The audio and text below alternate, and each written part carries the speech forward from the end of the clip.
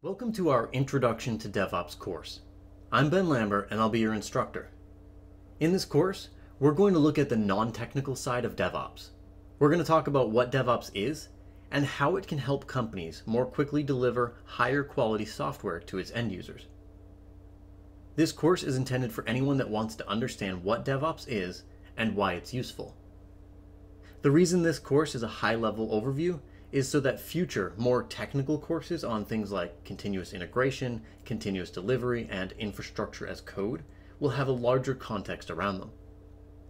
While this is a fairly non-technical course, I do make the assumption that you're at least familiar with some aspect of the software development, deployment, and operations pipeline. The concept of the development, deployment, and operations pipeline comes up a lot throughout this course, so I'd like to define it now.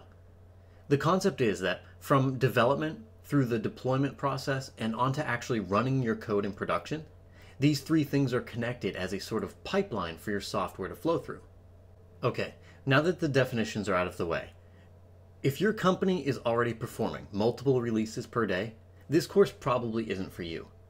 However, if you're on a weekly or monthly schedule, then your software development, deployment, and operations pipeline may need some work.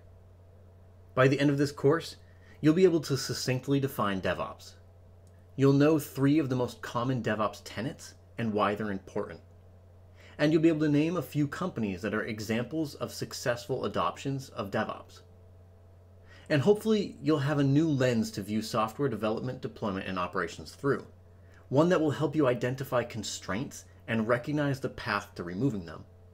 It's worth mentioning now, before we get started, that in the settings for your video player, you have the ability to adjust the speed of the video. So if the pace is too slow, you can speed it up a bit.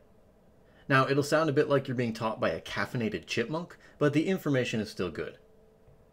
And if you need to slow it down a bit, you can do that too, though admittedly it's less useful since it kind of sounds like a drunk turtle. Okay, with all that out of the way, our first lecture is going to be, what is DevOps? All right, if you're ready, let's get started.